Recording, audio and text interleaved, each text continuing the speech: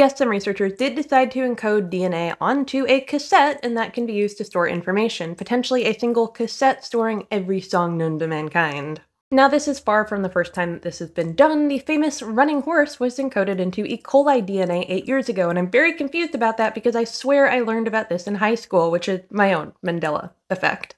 But DNA has 4 parts, A, T, C, and G. It can be read backwards and forwards and at any point in the sequence. Generally, our cells use just one strand as sense and reads it in triplicates, but there's no reason that you can't store an unfathomable amount of information in a very tiny space. I'm serious.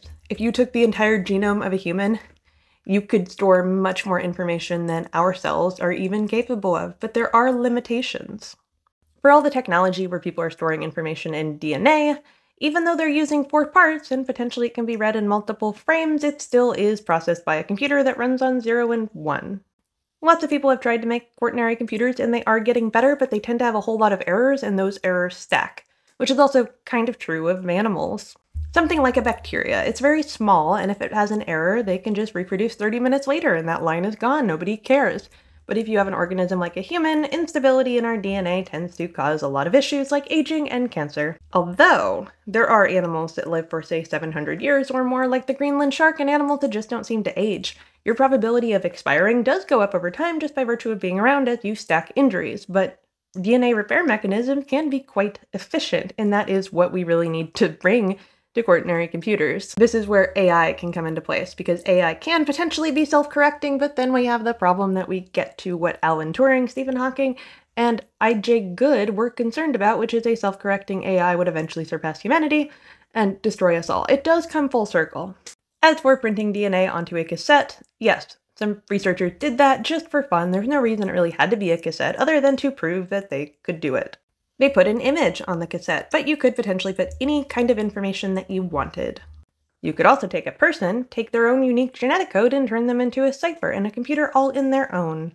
I'm really not kidding when I say anything can be a computer, water can be a computer. But yes, there are DNA computers out there that rely solely on biological molecules.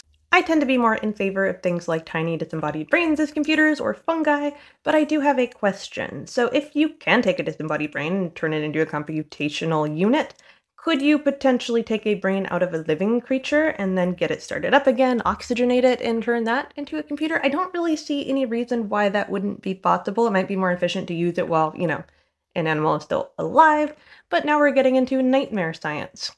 I actually have been looking through the research database just to see if anyone ever does that, and some people have gotten fairly close to using mice, but when it happens, I promise I will tell you about it. And as long as we're getting into weird science, somebody did put data into a salami, so I guess that happened. And yes, I am in fact old enough to have had cassettes when I was very, very young. I never had a Walkman, and DVDs were pretty much the thing by the time I can remember. I actually started buying DVDs again because I cannot trust streaming services to actually have the movies that I want or purchase. Yeah, if you could encode my favorite music onto a DNA cassette, I would probably purchase it. Incidentally, it is possible now. When the robots rebel, I will probably be the first person to tell you about it. Follow for more.